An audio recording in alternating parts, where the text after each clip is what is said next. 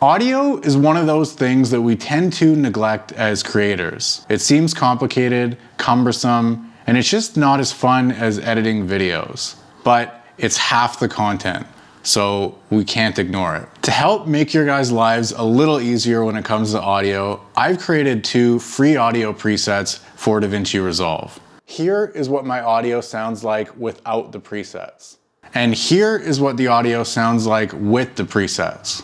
In this video, I'm going to show you how to download, install, and use these presets to get better sounding audio fast. First things first, click the link in the description to go to my website and download the presets. I've included 1 EQ preset and 1 dynamics preset. There's also a PDF included with install instructions, but I'm actually going to show you right now. If you're on a Mac, go to Users, your home user, Library, Preferences, Blackmagic Design, DaVinci Resolve, Fairlight, Presets, EQ.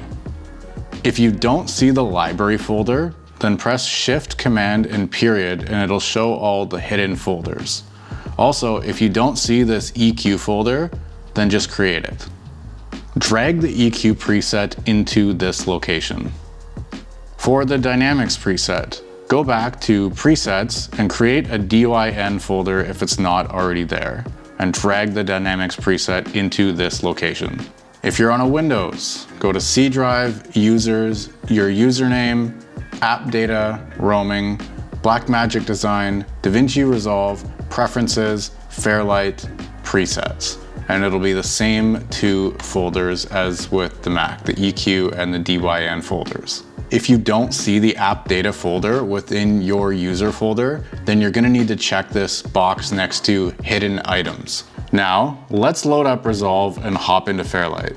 Double click this EQ graph and up here under the drop-down menu, select STC free preset. Now, double click this dynamics graph and again in the drop-down select the STC free preset. You can make tweaks to the EQ if needed and adjust the volume as necessary or the makeup gain in the compression until your audio sounds just right. That's it. I told you guys it would be quick. I will see you guys in the next video.